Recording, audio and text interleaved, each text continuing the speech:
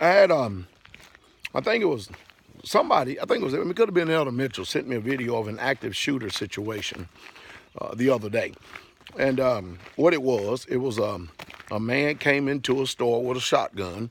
There was two women, females, a mother and a daughter, of course, behind the counter, running their quick mark store.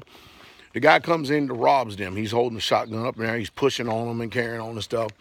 And then he heads towards the door.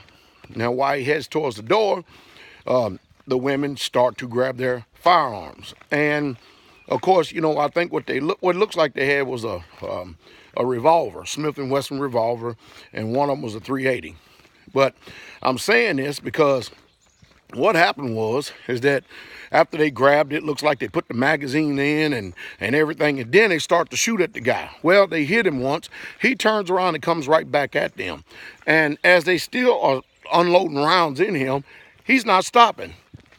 And this is something to be said for low caliber rounds. It doesn't mean that these low caliber rounds, if they're not placed right, is going to hit the intended area in order to stop the threat.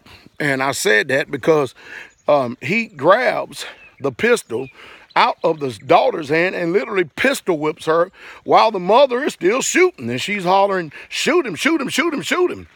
Now, I'm saying this because, number one, if you're working in a convenience store, if you're a sister, it does no good for you to have your weapon on you and it's in a place that you can't have fast access to.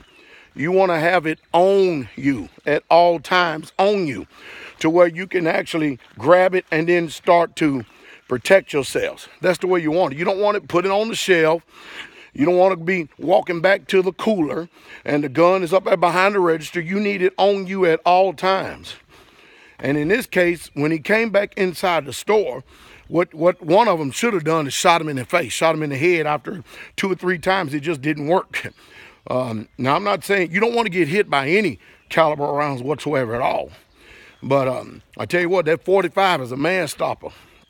And that 40 ain't too bad either. And that 9mm ain't too bad either. But when you start getting down these lower caliber rounds, I'll see if I can find a video, post it up a little bit later.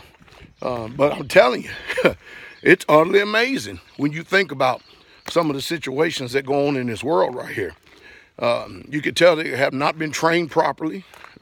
They have not received a proper instruction. Just because you have a concealed carry license does not mean that you know how to operate it, no more than just because you got a driver's license means you know how to drive.